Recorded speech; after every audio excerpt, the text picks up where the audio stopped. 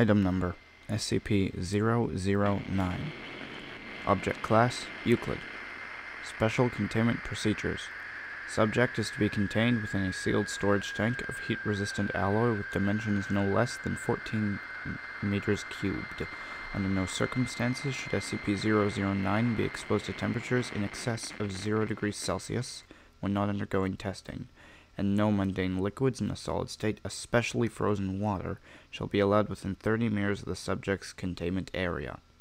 Subject's chamber is to be fitted with temperature sensors which shall be monitored at all times, and is to be kept refrigerated by no fewer than 3 redundant cooling units. Any malfunction of sensors or of cooling systems is to be reported and repaired immediately.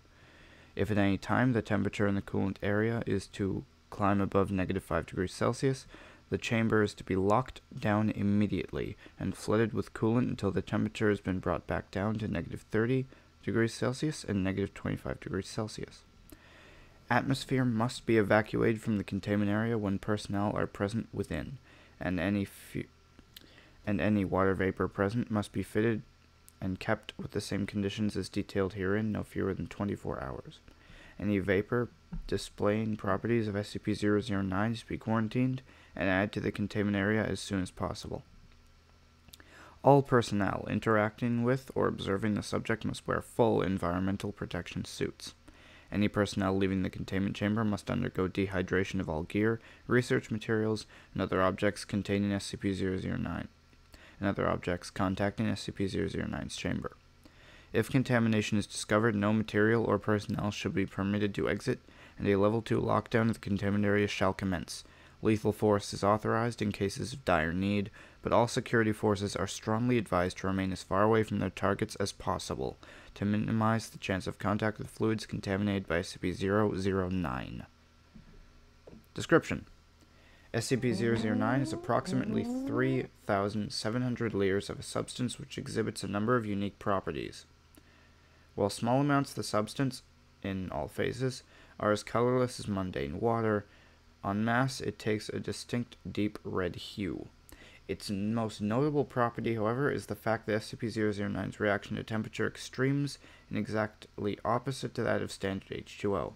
The subject amasses a liquid phase at temperatures between -100 degrees Celsius and 0 degrees Celsius, and converts into a solid state above those temperatures. At temperatures below -100, SCP-009 vaporizes into a gaseous phase similar to steam, although it still retains its red coloration when put under high pressure.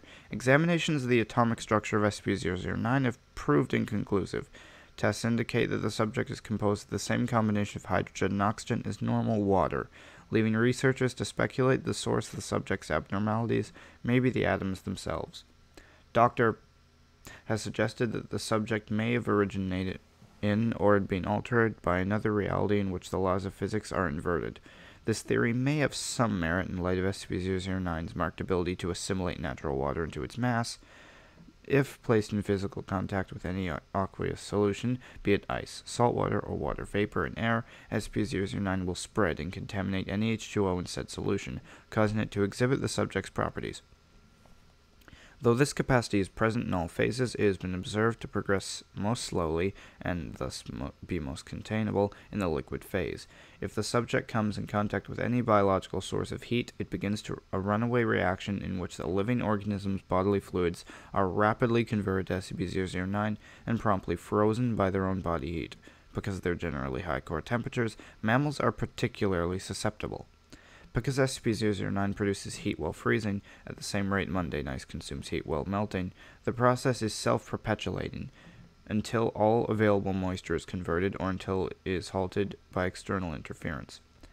Experiments on D-class personnel have illustrated the process of conversion by the subject, which has been condensed down to a series of steps. 1. Initial exposure. Subject is exposed to SCP-009 and begins converting any water present on the exposed surface to exhibit its properties. Presence of mist, fog, snow, solid, or vaporous water generally accelerates this process. 2. Surface conversion. A thin layer of frost forms in the exposed area as body heat and heat produced by SCP-009 raise its temperatures above freezing. Progression to this step can take anywhere from 5 minutes to 1 hour. Depending on victim's body temperature at this stage, freezing has begun progressing through initial layers of the epidermis as soon as it reaches live cells. 3. Deep tissue conversion. Exponential increase in temperature of SCP-009 causes expansion of ice crystals throughout the victim's body, resulting in widespread perforation of internal cell structure. Actual blood loss is minimal at this stage due to the crystals filling the puncture wounds, allowing the subjects to remain alive and conscious for up to hours. 4. Data expunged. 5. Death. Multiple organ failure and exhaust. 5. Death. Multiple organ failure and exanthulation via systemic crystallization. Testing on D-Class personnel was discontinued as of 4/23/20. Addendum. Circumstances of retrieval. Subject was found in Alaska on 11/05/19. The Foundation was involved after reports were obtained from the native tribe who came across the mangled bodies of the team of seal hunters who had apparently been shipwrecked kilometers from the village. All victims were found encased in red ice. Cause of death recorded as internal bleeding. On victims whose features were sufficiently intact, expressions of panic and intense pain were observed. It is surmised that the low ambient temperatures of the area retarded the freezing process. This prolonged the time of total conversion by hours and allowed the victims to remain conscious until data expunged. Addendum 12/16/20. Supercooling of SCP-009 for the processes of experimentation is disallowed until further notice. Personnel are advised that liquid nitrogen is only to be used on the subject in controlled amounts and only until temperatures have reached acceptable levels. Related note, possible application of SCP-009 in cold fusion research pending evaluation.